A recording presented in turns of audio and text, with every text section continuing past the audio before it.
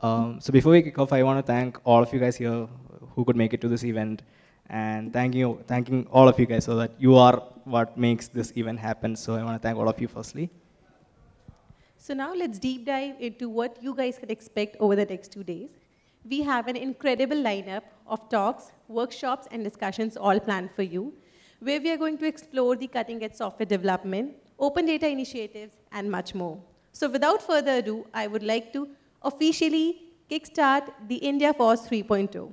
I hope you have a lot of fun with a lot of learning. We'll also be splitting into 2 tracks. So there's a second auditorium where we would also have parallel tracks running. So if you look at the schedule and you have talks which interest you at auditorium 2, feel free to move to auditorium 2. So we'll be splitting into 2 tracks. Now we'll start with the first talk. So our first speaker of the day is building a one-of-a-kind tool to visualize and test formal grammars and automata. He's building a tool that's helping students around India and worldwide to learn formal grammars and automata theory. So I would like to welcome Akash. He's a software engineer at Razorpay and a gardener at home. So please give a huge round of applause for Akash.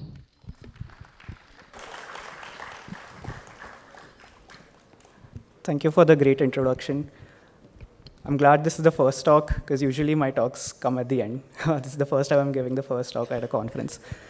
So I'll be sharing my journey of building this project called Vyaakaran and the things I learned along the way. A bit about me, my name is Akash Hamirwasia. I write code at Razorpay, and I do a lot of open source projects outside Razorpay. Every year I publish like 2 or 3 open source projects which are geared towards end users or developer libraries. Apart from that, I have a lot of other projects, various talks, which are all listed on my personal website, akashhamirwasia.com, or you can also connect with me on Twitter and GitHub. Let me start this journey by actually going back to 2021. 2021, I had this idea of building my own programming language. You don't get this idea every day, right? The reason I got this idea was I had a lot of free time because we were sitting at home. It was still COVID-19 pandemic era. And I was learning this interesting course at my university called compiler design. The reason I found this course interesting was it brought in a lot of courses from computer science like data structures, algorithms, theory of computation, all of these things that are separately taught. But compiler design is what felt like everything merged and actually made sense. So this is when I decided, let me try to build my own programming language. What kind of language should I build? Well, because I'm building my own programming language for the first time, I wanted to build something that was very small in scope. I didn't want to build yet another general purpose, high-level programming language. It should be small in scope. It should be potentially useful. It should solve some personal pain point that I have, which will motivate me even further to work on it. And something that potentially did not exist. When you try to build something new, it again excites you and motivates you to actually finish it. So after a lot of deliberation, I decided to build a language for making formal languages and automata theory easier for me and fellow students to understand. How many of you know what formal languages and automata theory is? Very few, which is actually good, because that's what my talk is about. So formal languages and automata theory, it's a branch of computer science that deals with abstract state machines in a way that can understand a pattern that is defined by a formal language. So this statement still, while I've tried to make it very simple to understand, it's still very hard to grasp just by reading it for the first time. But let me explain it by showing you the real-world applications of it. If you have ever used regular expressions, state machines, if you have ever built a React app that uses state, it's a large state machine at a high level. All of those are real-world applications of formal languages and automata theory. Compilers are a big one. Lexers, parsers, everything that goes in building a compiler is also powered by studies that happen in formal languages and automata theory. And it's also used in machine learning and NLP as well. I was reading a paper recently which explored ways of using formal languages to define constraints of a certain system and using machine learning to actually optimize on those constraints that are defined. So this is about formal languages and automata theory. It's a very, very niche concept. As I just saw, like not a lot of people are very interested in it. So why did I decide to even bother building a language for this? Well, the reason is simple. It's very, very theoretical. The course that was taught to me in my university, the name of that was itself Theory in Computation. And the entire course was mostly pen and paper based. Now, because it's so theoretical, it's very hard to understand and visualize how certain things like automata and grammars and all these languages really work. And to make it worse, there was no tooling to make it easier. To give you an example, when you're learning something like data structures and algorithms, you can implement it using a high-level programming language and see it work. If you're doing something in networking, there are a lot of networking simulation tools. There's Wireshark for packet tracing. If you're learning about operating systems, you have the entire world of Linux for you. But when you're learning formal languages, it's still stuck in pen and paper, which is kind of unfortunate. Now, some tools do exist, and I want to acknowledge them.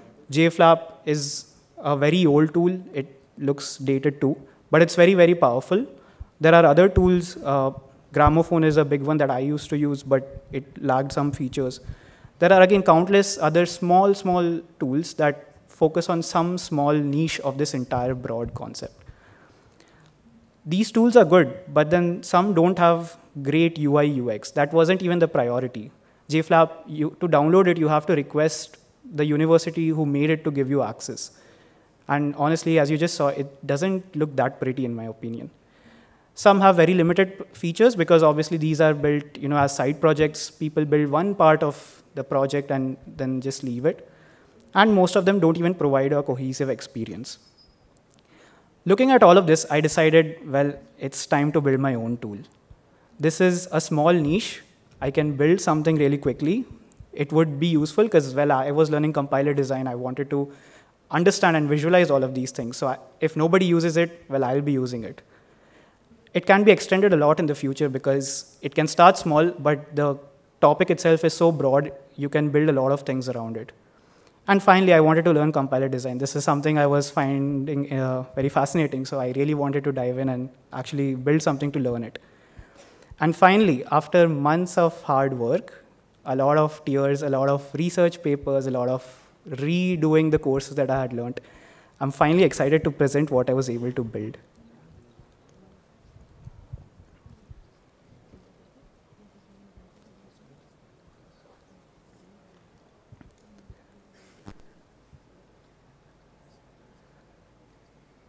This is Vyaakaran. Vyaakaran is a suite of tools to visualize formal languages and automata right on your browser. It's so simple to use. You just open Vyaakaran on your browser.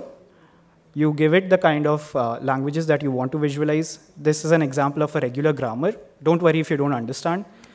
You click the play button. It can generate the automata that you want from the language that you have specified. You can change the automata type as well, play around with it. It can also generate the associated regular expression that is there.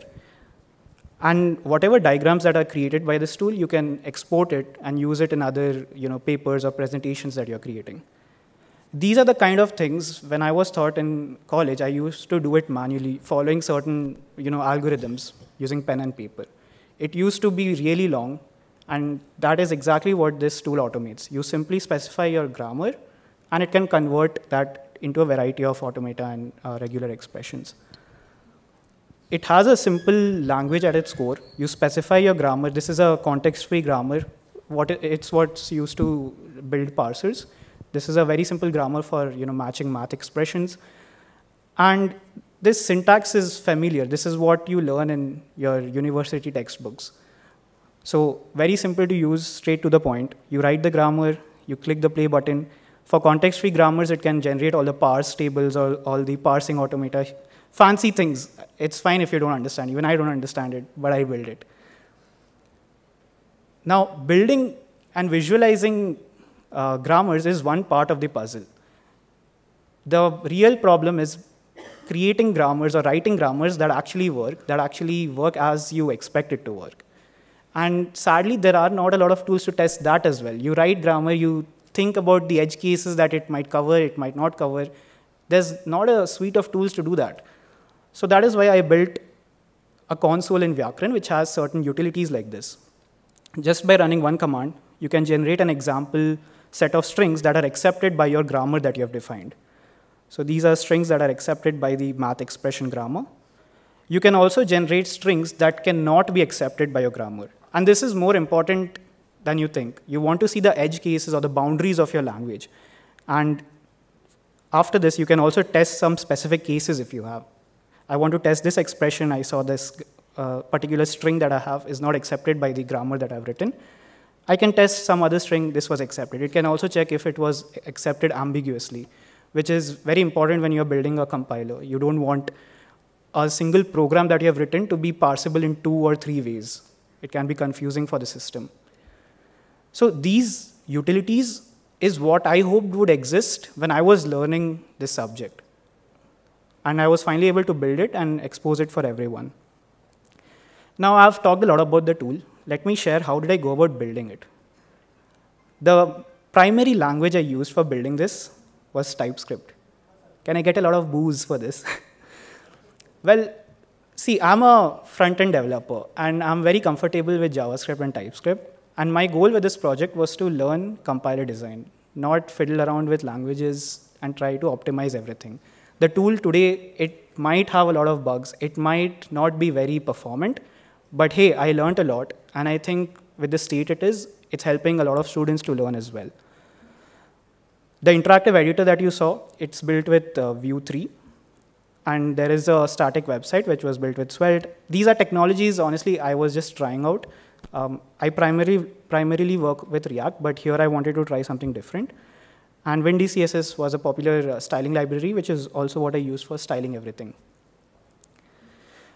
Now, that is where the first phase of the project ended. 2022 is when the second part of this journey starts. So there is this club in my university called PES Innovation Lab. And we try to do this thing every summer, where we bring a bunch of students who are passionate about computer science and building things to work on exciting projects. And this is when I had pitched Vyaakaran as a project so that students can extend it further if they have any ideas.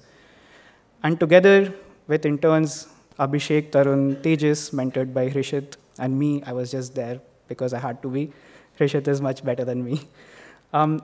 We were able to build the next part of this tool, which was simulating Turing machines itself. So the students were able to come up with their own programming language to specify instructions for a Turing machine, run it, see it execute step by step, generate its associated state diagram, everything, all by themselves. They hadn't even learned compiler design in their university by that time, which is really great. Now, looking back, I want to now share the things that I've learned through this project. The first thing is, it's okay to reinvent the wheel, especially when you want to learn something new for the first time. If you're not familiar with this concept of reinventing the wheel, it's basically you build something that already exists out there. When you propose this in your company, they would try to stop you by saying it's a waste of time and effort, it's waste of money as well. It has quality issues because if you build something in haste, it might not be as good of a quality compared to the thing that's already available. And honestly, they say it's one of the worst crimes you could do as a software engineer. But I want you to look at it from a different perspective. When you reinvent that tool that already exists, you end up learning more about that tool than people who are using that tool. Because you have gone about the pain of building something like this, you would know why certain things are the way it is. You can potentially find better ways to build the tool. You can increase the performance, you can make the tool much more powerful. You can extend it even more just because you have started building it again. And in general, when you peel a layer of abstraction, you open so many things that are there to explore. I started building Vyaakaran. I didn't know anything about compiler design and everything. There were already tools that were there in JavaScript to help you build compilers. But with Vyaakaran, I decided I won't use any of that for building a compiler. I decided to build my own lexer and parser and write complete parse tables, complete algorithms for parsing the strings, all by hand. Just because I wanted to go through the same experience people have gone through to build these tool chains that already exist. So rebuilding something is a great way to learn if you're thinking if I should really rebuild something that already exists, it's not exciting. Just give it a go. You'll learn a lot just by rebuilding something. The second learning is DSLs are practical and fun to work on. So DSL is a domain-specific language. These are programming languages that are geared towards a very specific domain. And it's used almost daily by programmers and non-programmers both.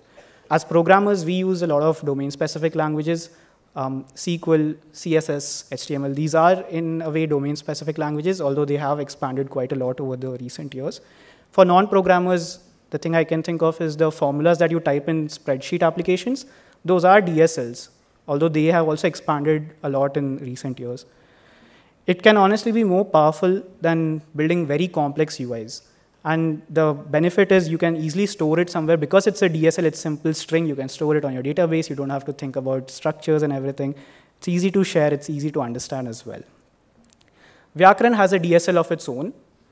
And it has helped me build another DSL, which is kind of funny. It's called Lexico. It's a search library that allows you to perform full-text search using search operators inspired by Google search. I can talk a lot about this, but let's do that after this talk. So in a way, Vyaakaran became a language to design other languages, which is kind of funny, but hey, that's what I did. The third learning is go ahead and build stuff that seem impossible to build. This might seem like a hot take. I can try creating arguments just by using this statement, because every time we see people encouraging start small, don't start with a very big project. But once when you have crossed certain level of confidence, it's much more rewarding to build a project that you think is impossible to build. I find it more fun because I take it as a challenge. If there's something I feel I can't build, it's more fun. Like, I want to try to build it so that I can prove this notion wrong. You feel like giving up, but the end is very rewarding. Even if you fail, it makes you a better engineer, because the point when you fail, you would have already learned so much before you decided to give up, and that itself would make you a better engineer for the future projects. If you succeed, it gives you a lot of confidence to pick up other harder projects, and that is exactly what happened with Vyaakaran. I did not know anything about compiler design, but I went through a lot of tears, a lot of research papers, but I was able to complete it. Finally, I want to say a FOSS project is not just a collection of files. Files in this case can be code, can be issues, can be documentation. FOSS project is not just this. It's usually the emotion attached with the developer. It's the frustration of developers building this. And there is a vision always associated with the project. With Vyaakaran, my goal was to build a tool to make learning automata theory from languages easier. And this tool that I have is a manifestation of this vision. So there are emotions associated with every FOSS project, and I want to acknowledge and respect this. Now, the thing is, Vyaakaran is not open source, which is kind of funny. I'm giving the first talk at a FOSS conference, and Vyaakaran is not open source. Well, the reason is I wanted to publish it as a research paper, and I thought, well, I should probably keep it a secret, right? If I reveal it, people might just copy it and do something with it. But the thing is, it's not open source yet, and I realized you can still publish a research paper even if you make something open source. So just to actually break this notion, let's actually make it open source on stage. If the internet works, that's the important thing. So let me go on settings. I literally added a README today morning. Let's go to the danger section, change visibility. Change to public. Wait, I'm not deleting it, right? Yeah, make repository public. It's public now.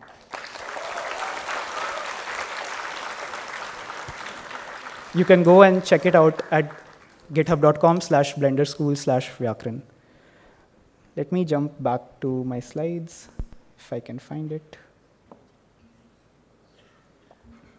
Oh, my speaker notes are over here, which is, let's quickly see.